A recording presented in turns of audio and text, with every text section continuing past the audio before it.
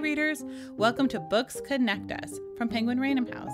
This is a podcast about staying connected with each other and the stories and authors who inspire us. Our guest today is Taylor Jenkins Reid, author of the acclaimed novel Daisy Jones and the Six. Taylor talks to her good friend Natasha Minoso, a social media manager at Penguin Random House, about working and parenting while stuck indoors, what she's reading right now, and how Nora Ephron is getting her through these tough times. Here's her chat with Taylor Jenkins Reid. Hello, welcome to the Pure Age podcast. Thank you so much for joining me. Oh my God, thank you for having me. Yeah, absolutely. So this is a weird time. Yes, it is. But we're both working from home. How is it going for you? Working from home is not hugely different for me because as a writer, I work from home anyway, and so does my husband because he's a writer. And so that part hasn't really changed. What's changed is that my toddler is home all day, and we have no childcare or grandparents coming. And so I went from having 8 hours a day of time to work to 0 hours a day. Oh my God. I literally said to my husband, 5 minutes ago, I was like, try to go play outside so that it's quiet in here so that I can, focus and do this podcast. It's just, hour by hour, we're figuring it out. No, that totally makes sense. There's so much more on your plate now. You have to have entertainment for her, and you need to have a different kind of to-do list, which is so interesting. And you just have to make sure that one eye is on her at all times. She's 3.5, and sometimes she'll get a wild hair up her butt to start climbing, on top of the dresser or something. And if you're not there, watching it all unfold, she keeps me on my toes. I'll say that. That's awesome though. But I can understand how stressful that would be too. Yeah, it's stressful, but also I will say I have noticed that I have less time right now to be reading the news and worried about tomorrow because I'm trying to keep her engaged and happy and make sure she's being stimulated and learning things. And so I think every person's situation is different in this weird world that we're in, but I am thankful that I have somebody else I have to take care of at the moment because it's keeping me from reading the New York Times too much. Oh, that makes so much sense. I have gone through endless scrolling and I'm like, this is not helping me in the slightest. I need to be off of social media. But then you can't stop, right? It's I'll be on Twitter and I'm scrolling through Twitter and I'll be like, this is making me depressed. This is making me sad. There's nothing I can do. It's only hurting me. And I can't stop. Right. No, I've gone from switching from my phone to my computer. And for some reason, I think that the information is going to change. I'm like, you know what? I'll just open Twitter on my desktop and things will be different. And it's not. No. But nope. Yeah, it's a weird thing to do now. But every day we're taking it day by day. I have been, I'm just this is day 14. What do I do now? But yeah, the same as you did day 13 and the same 100%. As you'll do day 15. So that's part of what's so crazy about it is I wake up every morning and I'm like, all right, what's today? And it's it's the exact same as it was yesterday. It is such a weird wake up call. I'm just we're just going in circles now and that's okay. But am I going to wear the exact same thing I wore yesterday? Yes. Yes. And that's fine too. Yes. At this point, I'm doing laundry, and it's of the same 3 outfits where I'm like, cool, I'll wear that sweatshirt and those sweatpants, and then I'll wear this sweatshirt and these sweatpants, and then it's I just do that same laundry over and over, because what's the point? No, I get that. I was packing, since I came from New York, I'm now in Miami, and I was packing as if I was going out in Miami. So I have way too many dresses and jeans. That was a bold move to pack jeans. You can just leave those jeans in the suitcase. Yeah, in what world am I going to slip on a pair of jeans? If I slip on a pair of jeans, I need my mom to call someone because something's wrong. Yeah, exactly. That is not... I'm losing it if I'm putting on jeans. Any kind of fixed length waistband right now. No. You know, you need full elastic happening. Yeah, I feel that entirely. So how do you, I guess, like, now figuring out your time management with, like, having to obviously care for another human being and writing, how do you keep writing? Like, how do you find inspiration to keep writing, especially now? Yeah, it's a good question. I feel like I have two answers, and they sort of contradict each other, but somehow they're both true. And one of them is that I'm just not writing. Like, Okay. you know, I just don't know what I can do. You can't squeeze blood from a stone is kind of how I'm feeling at the moment, which is to say, like, you know, there's only so many hours in a day, and my kid is only asleep for 12 of them, and I need to sleep for some of those too. So in some ways I feel like my workload or my productivity, I should say, has just plummeted, and I'm working on being okay with that. On the other hand, and this is what I mean by saying that I'm sort of contradicting myself, I do have things that have to get done. I have copy edits on my new book that came in that I need to get approved, and I need, you know, to go through that document with a fine-tooth comb and really make sure that we get all the typos out and all the inconsistencies and make it perfect so that it's ready to come out next year. And that has to get done. So I have to find time to do it. And so I find that I am doing that while putting in headphones and listening to white noise while my kid is watching PBS. And so it's like she's watching Sid the Science Kid for an hour, and I'm listening to like Pacific Ocean sounds in my earphones right next to her, you know, editing a document as best I can. Right. You just have to find the moments when you can find them, but also just be okay with the fact that the amount you're going to get done is just painfully small compared to what I was used to even 2 weeks ago. Right. Yeah, I feel like that makes sense. A lot of the tweets that I've been seeing from different authors has just kind of been being okay with not writing one day, being okay with writing 2 sentences, and just not trying to think of this time as like a writing retreat, and more so of if I have inspiration, I have it, but if I don't, that should be okay too, because there's so much anxiety and there's so much to be thinking about, and yeah, having to split your time between, you know, staying on top of the news and staying on top of your own writing is just so, I can't imagine how difficult it is. Yeah. And I feel like, I mean, everyone's job is different, and writing is a particular thing in which you're sort of self-motivated, and your deadlines are a lot of times like you're answering to yourself. You are your own boss. But I see so many of my friends who have jobs where they're working from home for the first time. And it's interesting because I feel like I get it. Like, the world has to go on, but also the world sort of can't go on at the same pace. And I feel like everyone should just give themselves a break. Yeah. Yeah, it's definitely been strange working from home and just even having our own deadlines, like on the work that I'm normally doing with social media. It's a weird thing, like looking at deadlines and thinking, what is this? Feels like funny to have deadlines and to feel so like everything is still, you know, everything is still moving. Things still have to like go up and things still have to happen, but it seems so like strange. It's a weird feeling. It's a weird feeling posting on Instagram and, you know, when everything else is happening. But yeah, it's great that we're talking about books. Yeah, well, that's the thing, right? Is like, on the one hand, books are a wonderful way to escape your current reality. And there's something that you can do alone at home. There's something you can buy with relative ease without leaving the house. Right. Local bookstores are shipping, and you can get ebooks from a variety of different places. All that's great. But at the same time, like, as an author, when I think about my Instagram page, it's like, what? I'm gonna post about books right now?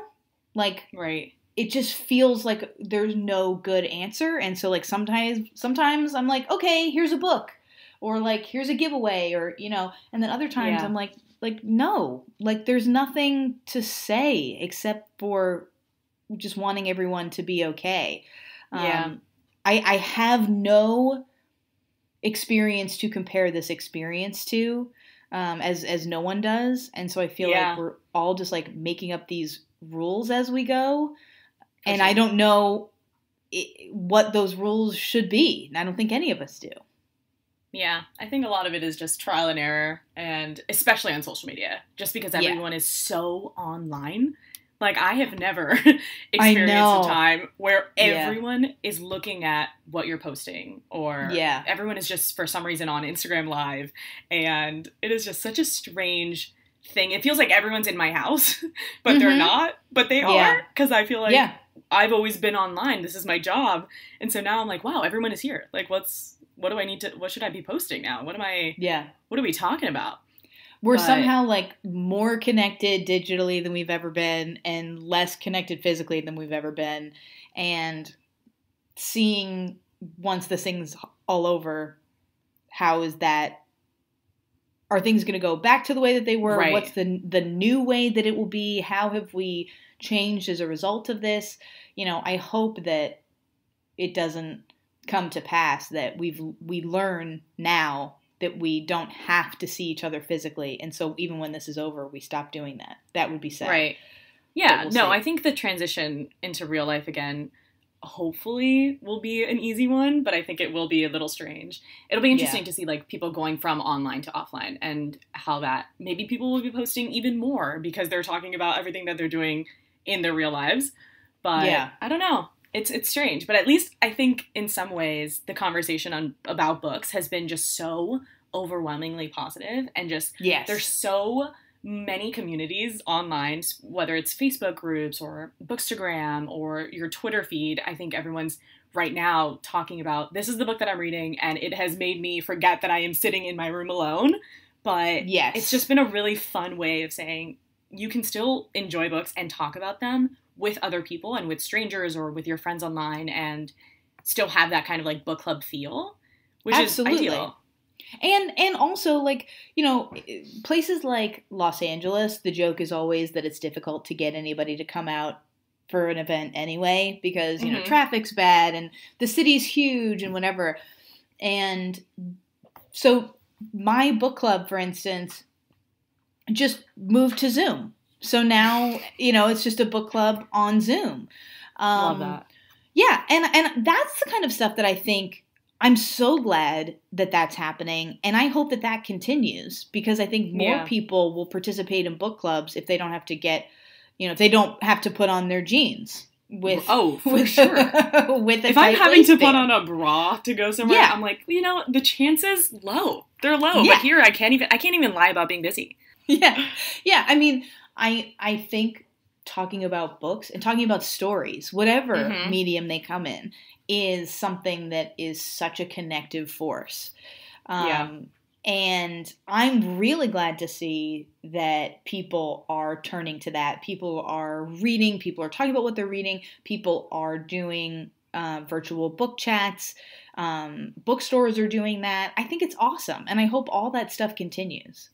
Yeah. I think it's great because it's also showing people who are maybe not readers how important social media is for books, and just like how great it is to be able to put these books in front of, you know, maybe non-readers' faces, and also showing authors how important their social media presence is. Because like this is the time. This is the time where you're going to, you know, have that direct contact with your readers that maybe you weren't putting as much effort or time into. And it's just like, this is the perfect kind of excuse for you to really like connect with your readers and the people who like are obsessed with your stories and want to, you know, read your next manuscript immediately. And it's just been really fun seeing a lot of authors go live and talk about their writing process, because they maybe just didn't have that time before.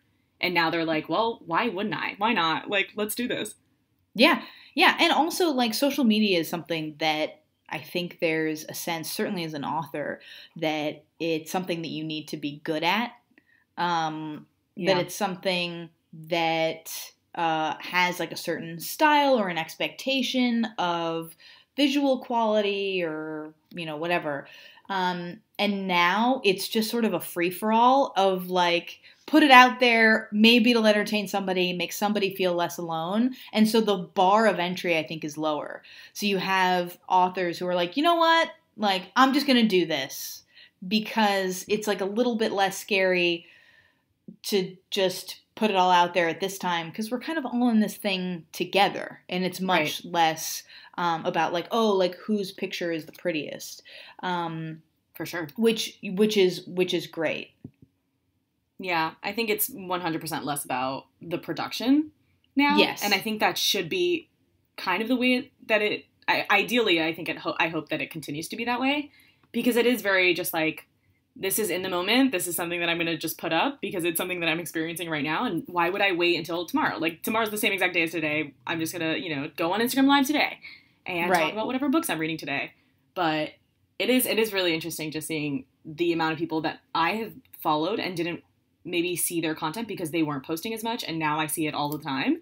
And I'm like, wow, these are a lot of people and authors that I didn't, even think that they had a social presence, and now they're here, and it's fun. It's fun having this conversation with people that maybe you haven't talked to already.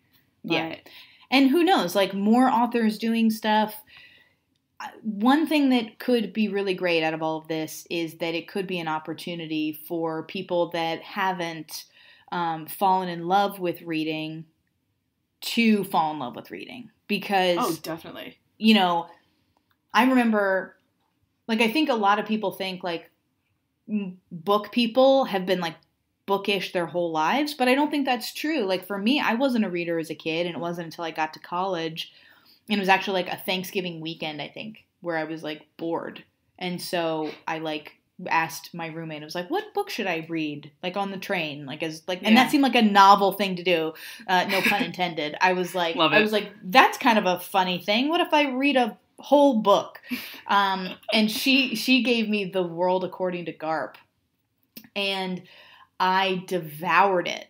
And I just fell in love with like losing myself in this other world in this slower pace than a movie or a TV show that was more rewarding in many ways. And this feels like a perfect opportunity for somebody like I was back then. Maybe you didn't read as a kid, maybe as a teenager you weren't into it, but this is your moment where you get bored enough that you pick up a book laying around the house and you fall in love with reading. So maybe we'll get a lot of new readers after this. That's 100% my goal as a book marketer. I am here for that transition.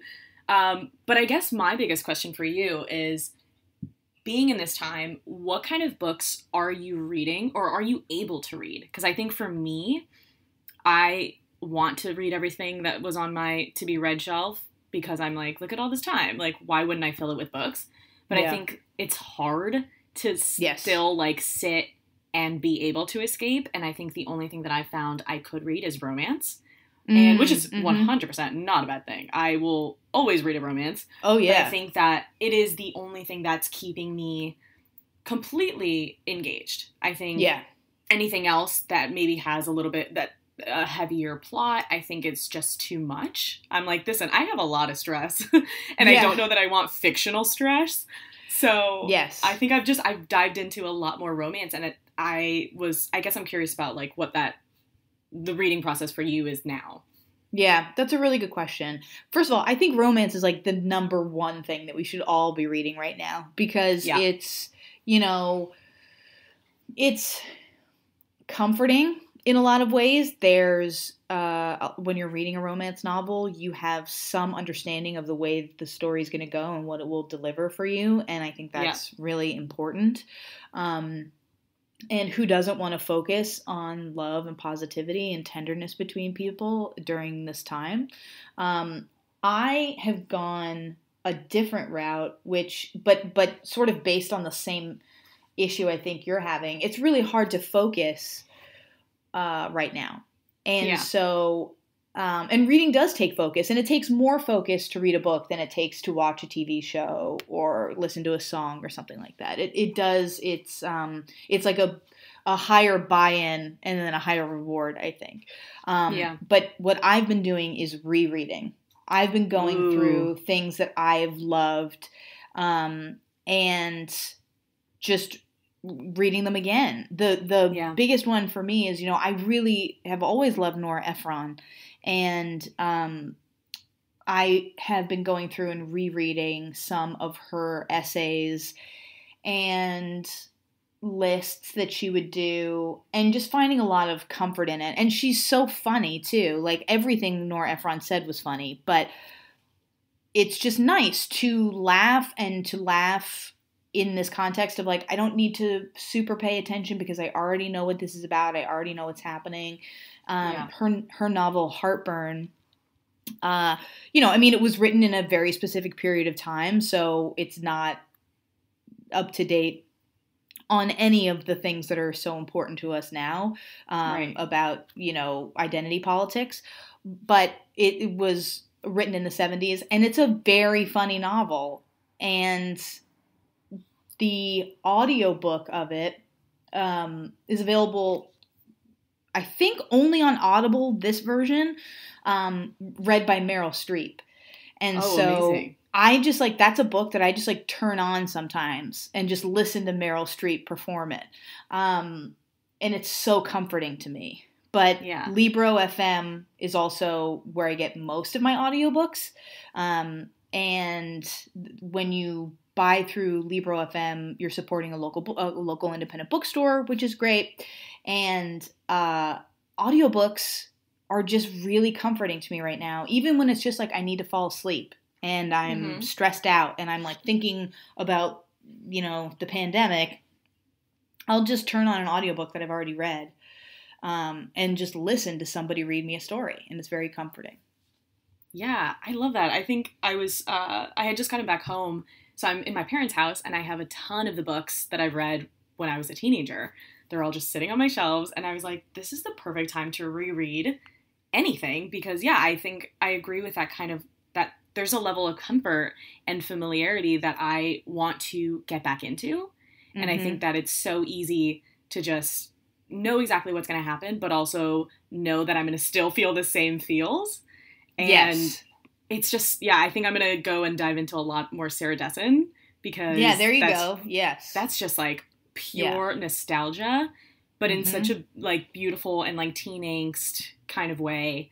But I feel I think it's going to be hard to dive into something entirely new, but with romance, for sure, I think there's always some kind of formula that I will always appreciate, because I love knowing that something, good is going to happen out of this, and there's going to be banter, and it's going to be steamy, and it's going to be fun.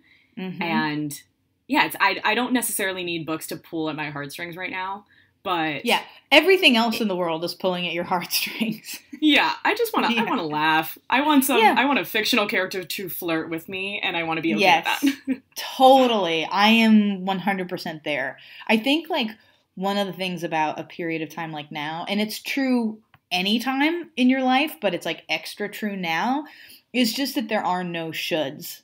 It's this idea of you should be more productive. It doesn't exist. There's no should. You should be reading the books on your TBR. No, I reject that. There is no should. You should be doing whatever brings you joy and makes the day a little bit easier to get through. Romance, whether it's rereading things, maybe the thing that really makes you feel good is getting through your TBR, or reading, instead you're pivoting to nonfiction, or, whatever it is. It's just listen to whatever your soul is aching for right now and just give it to your soul. Yeah. I think that would definitely relieve a lot of people's own personal kind of stressors. I think we end up putting a lot of pressure on ourselves to do something that we've always been wanting to do. Someone out there is trying to learn the guitar right now, and you don't need to. If you don't want to, you can put that bad boy down. You can do anything else.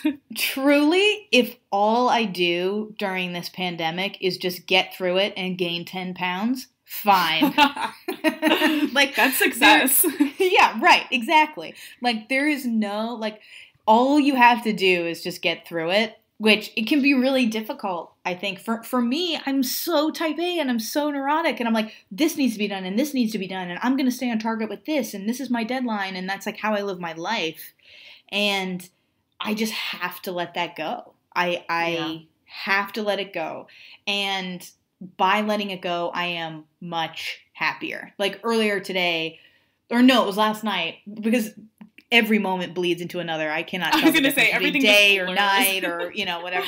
This could have happened a week ago. I have no idea. But my husband was like, well, another day down. And he was like making a joke. But like, honestly, like that's where we're at, Yeah. And that's okay. That is exactly where we're at. Yeah.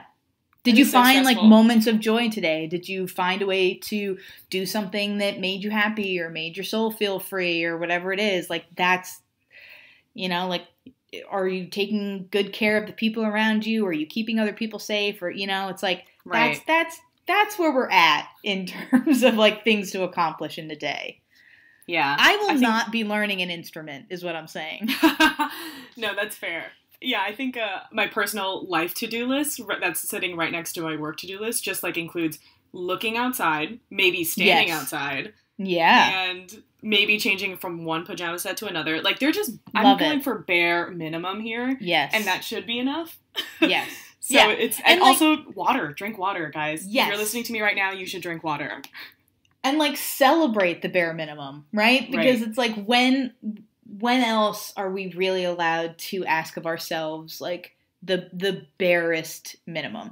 I am wearing one set of sweatpants during the day, and sometime around 7 p.m. I change into another set of sweatpants for night. And like that's my look, and it may just be my look for as long as this takes, and there's some joy in that. Yeah. I mean, I'm not wearing a single shirt with a button if I can help it. I'm throwing away shirts with buttons after this. I am only buying hoodies, even if it's hot. Like, I just want to be as comfortable and as, like, I want to be loungy. I'm thinking forever, from here on out, I'm going to lounge, but I'm going to have to... We'll see. Yeah, I'll adjust. I'll adjust for seasons. Also, like, I just want to be super clear that, yes, right now I'm in sweatpants. That doesn't mean that it can't devolve. Like, I might never get out of pajamas. I might adopt a robe vibe and, like, just stick with that full time. Like, we don't know where this is going. I could end up in a place where I can't actually leave the house because of what I look like. I don't know. I'm just seeing where life takes me. Yeah. Yeah, I think that I just want to be able to get out of this without having given myself a haircut. I had the horrifying thought yesterday where I was looking in the mirror and I was like, what if I just cut all my hair off myself? Honestly, I don't want to deal with it. I don't want to brush it. Like when I had really short hair, I never had to do anything. I just washed it every few days and then just went on my way. And I'm like, maybe I should just give myself that haircut I had in my 20s. But that's a false premise. That's not going to happen. If I show up on Instagram being like, hey guys, cut my hair, it's a serious cry for help. Honestly, but it's also a very pandemic thing to do right now. I think totally. I've seen way too many people being like, you know what I did? I got bangs again. And I'm like, well, that checks out. That, that's just, that's a Thursday in this pandemic, and I get it. But I don't think I want to do that. I don't think I want to get there. We're going to have a lot of people with pandemic bangs. Yes. It's going to be, I mean, hairdressers everywhere are shaking, but they're just going to have to deal with it. Oh, man. Wow. Okay. Yeah. I feel like we covered a majority of the bookish things that we should have covered. Yeah. Well, I think what's important is that we talked a lot about sweatpants. Yeah. Yeah. Absolutely. I want a sweatpants sponsorship after this. Yes. Wait, we can probably figure that out. I need as many sweatpant recommendations as possible. Like, you can never have enough. So I've said it once and I'll say it again. If anyone has a pair of sweatpants that they love and they think I will love them, they should find me and DM me somewhere and tell me about them, because I just want to add to this collection. Yeah. No, I will definitely link you to some, because I think all I've been doing now is looking up loungewear and online shopping. I should not be doing this. But... I know, me neither, but it's not much to do, Truly not much to do. I think maybe I'll head to the living room soon. I don't know. I mean, bold choice. Anything goes now. But yeah, no, this has been great. Thank you so much for hanging out, talking about writing, talking about books, talking about romance. Love it. Absolutely. Yeah. Thank you for having me on. It was a nice break from playing board games with a 3.5-year-old.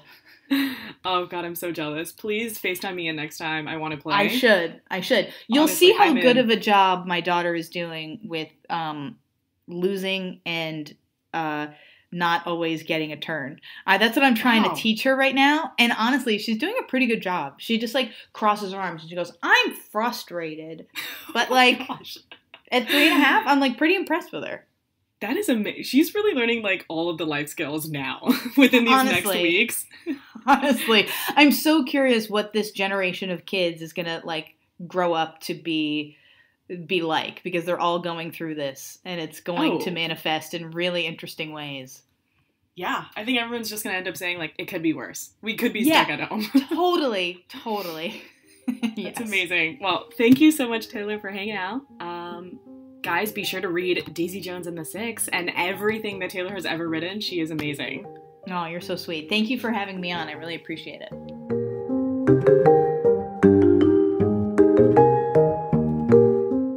Thank you for listening to Books Connect Us. For more great book recommendations and information about your favorite authors, feel free to follow Penguin Random House on social media or visit penguinrandomhouse.com. And if you've enjoyed what you've heard, go ahead and leave us a review on Apple Podcasts, as it helps more listeners to find our show. This podcast is produced by Pat Stango and edited by Clayton Gumbert. I've been Erin Leaf, and until next time, this has been Books Connect Us.